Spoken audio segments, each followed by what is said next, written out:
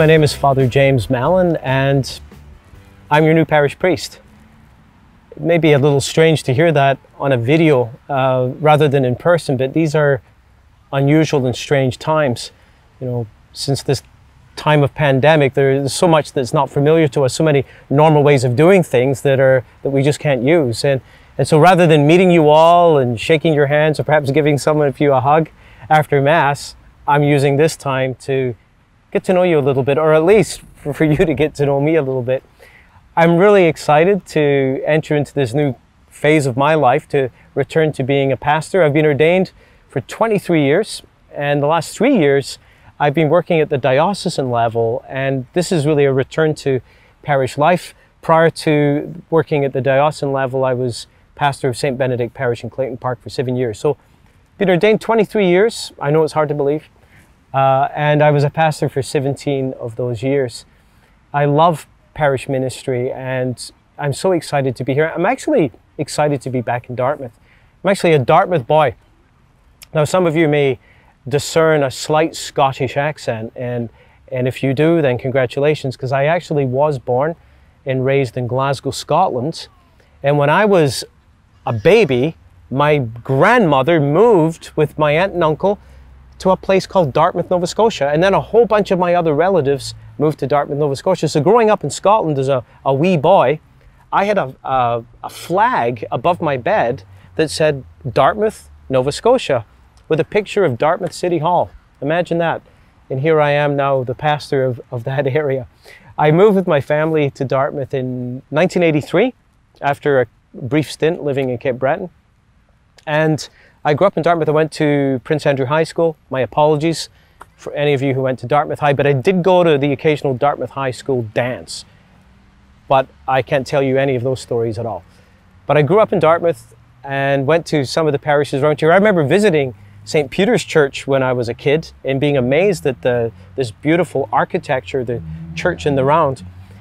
My first summer job was as a cook at the Wise Road Kentucky Fried Chicken. So if you ate Kentucky Fried Chicken from the Wise Road location in the late 80s, I might have cooked your chicken. How was that? That's amazing. I was actually saddened to see that it's no longer a Kentucky Fried Chicken, but anyway, these are all good memories to have. A lot of memories exist for me in these areas, and I look forward to seeing many more memories being made.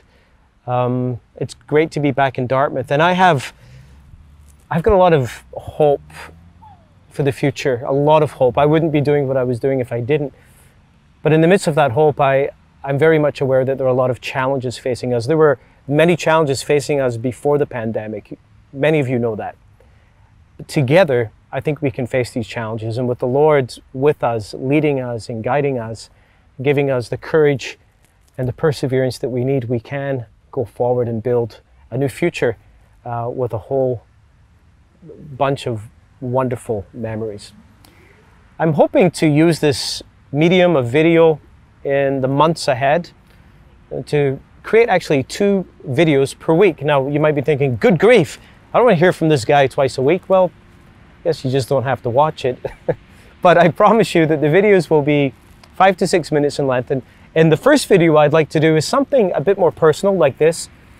Something I would call Coffee with Fr James. Imagine if we could go for coffee once a week. Or maybe you just want to grab a cup of coffee and watch the video. And I think that the first video is kind of like giving you my own insights and thoughts about what I see in the parish and the struggles and the trials ahead of us. And the other video I hope to do is basically a summary of the Sunday homily. This weekend we had just about 200 people at all of the 3 masses. Saturday Mass we had 78 people, had 100 people at the Sunday morning, and 38 people on Sunday night. So I know that that's only just about 25% of the pre-COVID Mass attendance. So that's why I want to do the second video, so that I can share a bit of the message with you.